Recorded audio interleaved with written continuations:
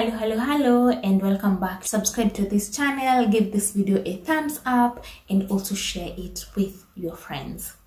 The title of our video today is The Road Less Traveled. Now, most of us fail to live our full potential because of fear. We fear what people will say, we fear what will happen to us, and we fear how our lives will turn out to be. And because of this, we shrink ourselves to our comfort zones and walk well-known patterns where we can almost predict the outcome. Now, there's this one famous poem by Robert Frost, and the title of the poem is The Road Less Traveled, or The Road Not Taken. So in this poem, the poet says there were two roads that led into a wood. On one of the roads, grass had withered because a lot of people had walked down that lane. And then this other road had grass and leaves because less people had traveled that road. So unfortunately, he could not walk the two roads. So he decided to take the road less traveled.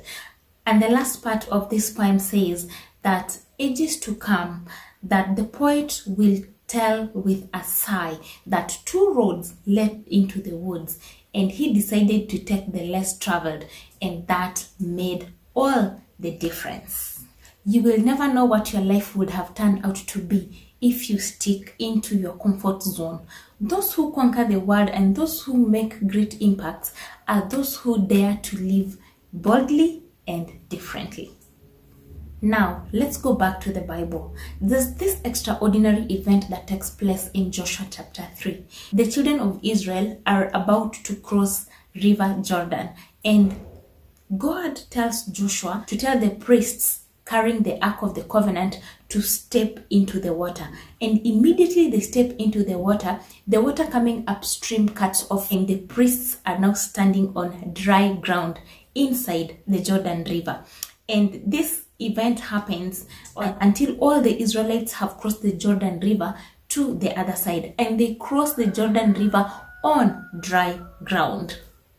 So the only task that the priests had was to step into the water, and everything else fell into place. God took control of the situation. Supposing the priests had failed to step into the water, would the children of Israel ever reach the promised land? They would never have, because there was no way they could cross the Jordan River. Sometimes all you need to do is take fear out of the way, step into the water, and start taking action. And once you do that, everything else starts falling into place. My question to you today is, why haven't you started that business? Why haven't you started that YouTube channel? Why haven't you applied for that job? Why haven't you approached that girl? Why are you living an ordinary life when there is something so extraordinary about you? Why? I hope this video challenges you enough to take action. So until next time, ciao.